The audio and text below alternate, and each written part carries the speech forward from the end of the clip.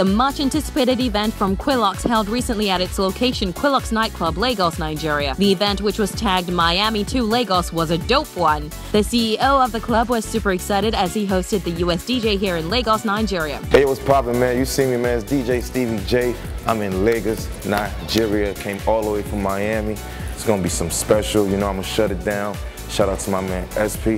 I'm gonna tell you a little about me. I'm from Miami. I DJ at the biggest club in the world, live on Sunday.